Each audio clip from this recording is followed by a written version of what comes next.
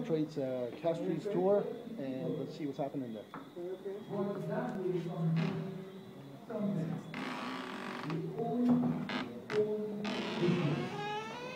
And they created wealth.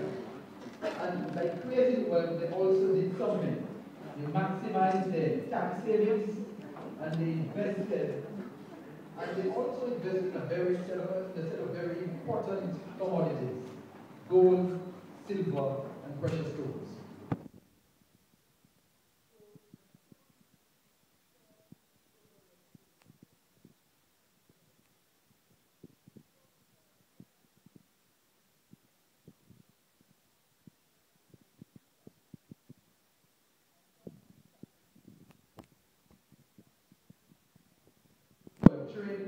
And he did the same for his two sons.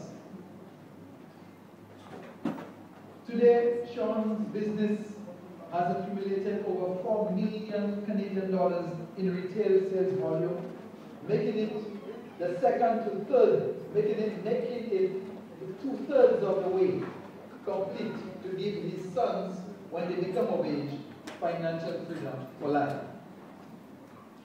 Sean himself has introduced 50 people to the business of global trade, and his team has grown to about 3,300. I say about.